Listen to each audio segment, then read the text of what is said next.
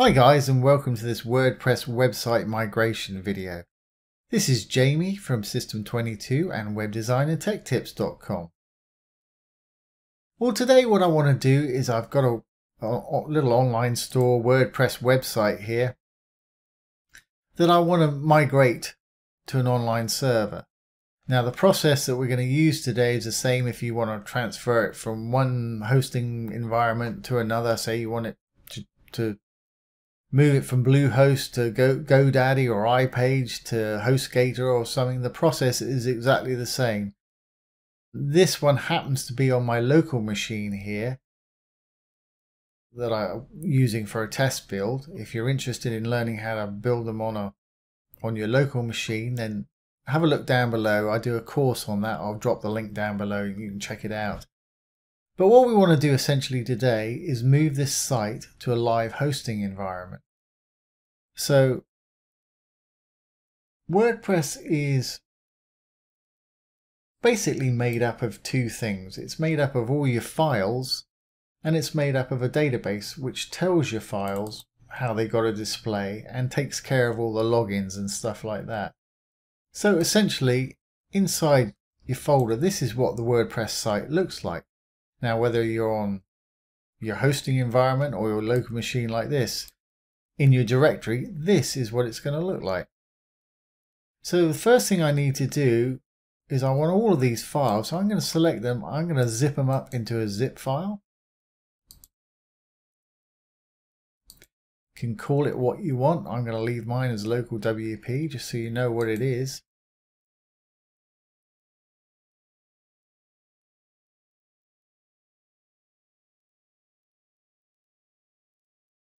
That's moving along nice and quickly, and as you can see, it's already created the zip and we're good to go now.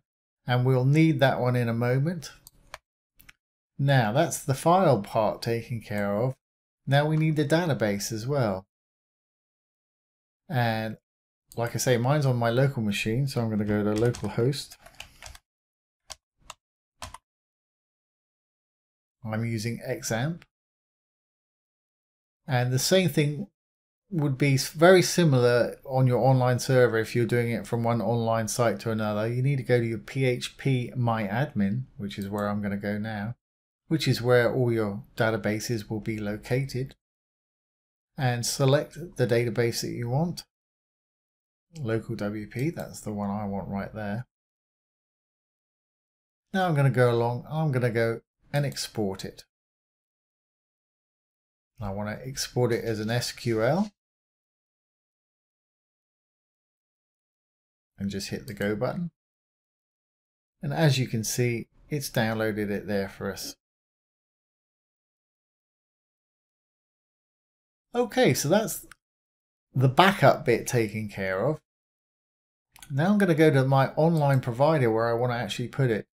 I'm going to put it as a subdomain of one of my main sites here because it's not a real website. It's just a demo website that I built for a course. So I'm going to go to my file manager. Now your file manager, if it's just for one domain, I'm going to go to the public HTML. Yours may not have anything in it at all, and you'd put your zip file right here. But I need to create a directory for this, so I'm going to hit the add folder, and I'll call it local WP. Just to keep things simple. And let's have a look. It should be down here somewhere. LM. There it is. Local WP. Like I say, your directory may look like this, empty. And the next step is to grab our little zip file that we created and put it in this directory. So we've got all our website folders and files there. So I'm going to hit the upload button. For anything with a cPanel, it's going to look pretty much exactly the same as what I've got here. I know iPage is a little different. You have to do things slightly differently there. You can upload a zip file, but you have to go to a different page to unzip it, etc. So that was fairly quick. Let's go back and it should be there now. There it is. And what I need to do is extract it. So I'm going to go down and hit extract.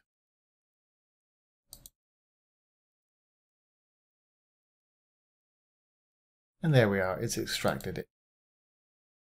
It doesn't look like there's anything there. All I'm going to do is hit the reload button and magically it'll all appear. What I'm going to do is I'm going to get rid of that zip file because we just don't need it anymore.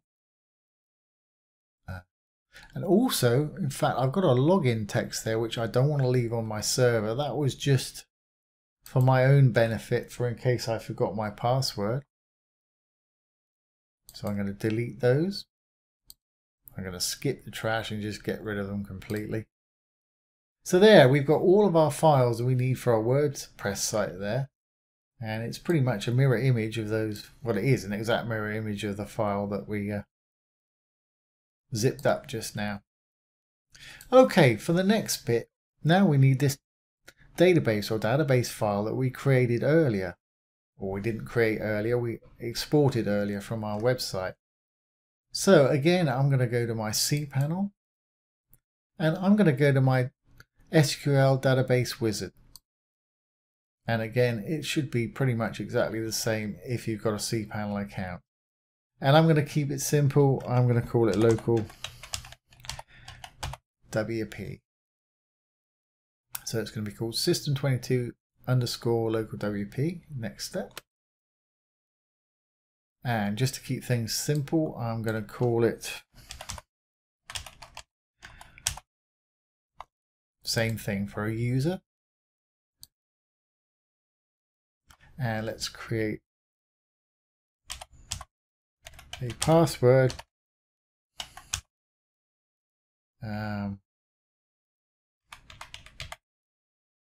Okay.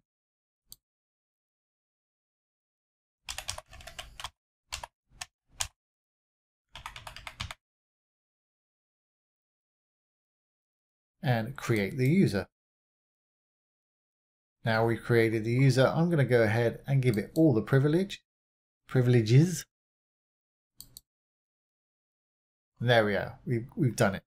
We've added our database. So we've got the two parts that we had here for our database. Now what I need to do is go in and tweak a few things to actually make it work. So let's go back to our cPanel where we put our files just now. And I want to go down to our WordPress config. I'm going to right click and edit. If you want to, you can do this before you move the site, but it will break it in the place that you've moved it from if you do this. And if we go down, here we are on line 23, got to put a database name. Well, we use the same, but there was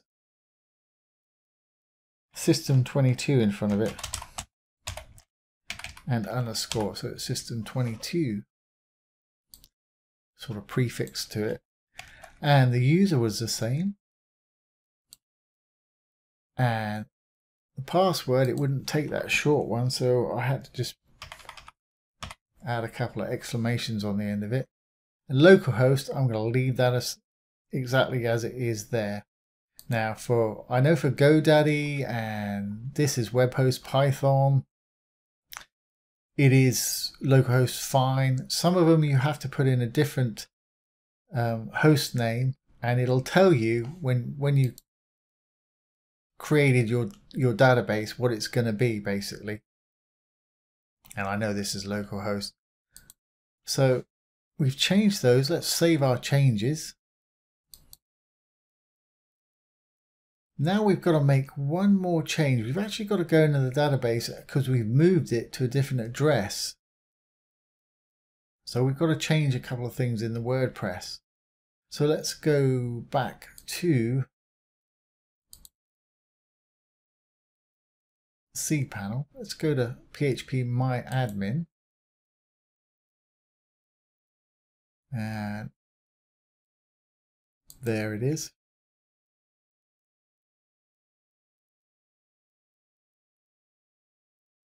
And let's import that database because we created it, but there's nothing in it at the moment. So let's import it.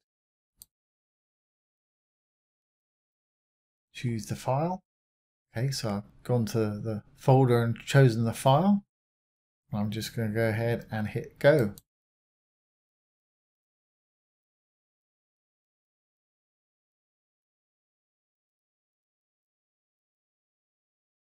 So there we are, we've got it in there now. Let's just click on it so all the files appear here. And we want to go down to the options file here. Your prefix may be slightly different. By default, WordPress puts WP there, and when you create your site, it's usually a good idea to just change it from WP to something else. Doesn't matter what it is. And that's obviously, I've changed it to LW. Well, probably local WP. But anyway, go down to wherever it says options. Click on it. And over here, you can see that's our old address. That's where it used to live at localhost WP. And want to hit the edit button and put in our new address. Now, my new address is my regular website address,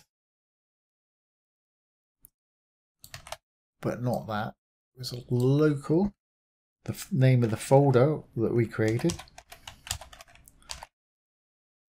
local WP. I'm pretty sure. Let's just check that. My memory is not particularly good. There it is, local WP. So that's right.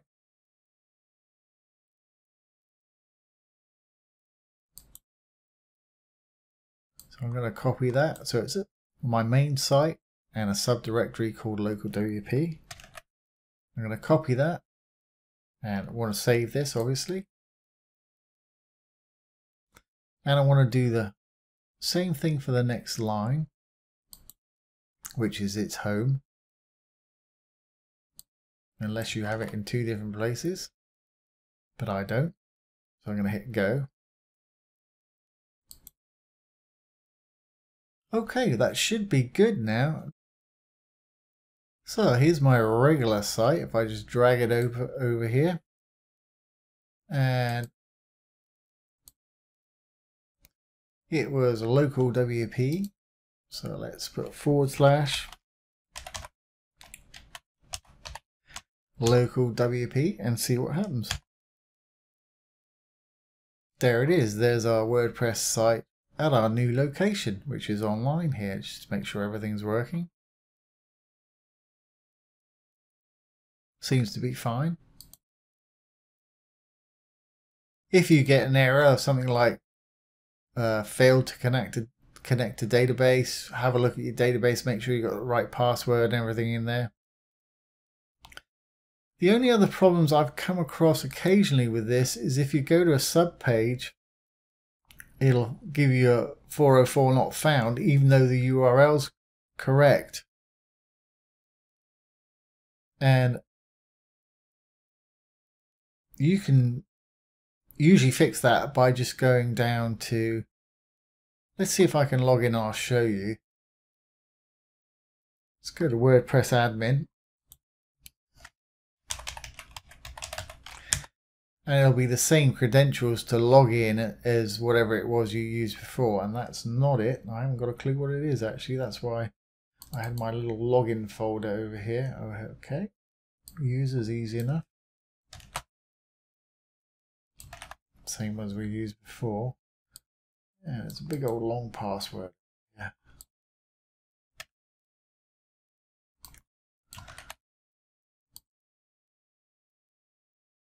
There we go. And like I say, occasionally you'll get, when you've done this, you'll go to one of your sub pages and you'll get a 404 error saying it can't find the page.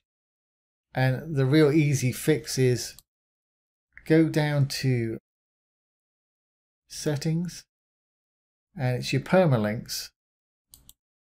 Down to the permalinks here. All you have to do is just change to another one, put it back where it was, hit save. Sometimes you don't even have to hit save, just change it like that. And once you go back, it'll fix that issue. That's about the only problem I have with this method. One other thing that occasionally will happen is images will not display correctly. and it's because they're pointing to the old URL. Bit of troubleshooting for that is there's a fantastic plugin called Go Live, I think it is. Let's go back to the dashboard and go to plugins. I'm not going to bother updating because I'm going to delete this site as soon as we're finished with this video. And add new, unless I've got it on here already. No, I haven't. And if your images aren't displaying correctly, you can go to Go Live. I think it's Go Live. There it is. And it's a very quick install. And then it should come under, better activate it first. And it should appear under tools, or there it is, tools, Go Live. And what you want to do is go down and put the old URL in, which ours was localhost. And then your new URL that you want to change it into here. So the old one would be HTTP localhost, where it was before, local WP, and the new one is going to be system22 local WP without that on the end. Don't have the / on the end, just have the first bit with your old address, HTTP localhost, local WP or whatever it was, and put your new one down underneath, update it, and that usually fixes that problem for you. But like I say, this one went smooth, so we haven't got that problem. Like I say, if you want to learn how to build these things on your local machine, have a look down below. We do that course down there. So anyway, I hope that's been useful to you.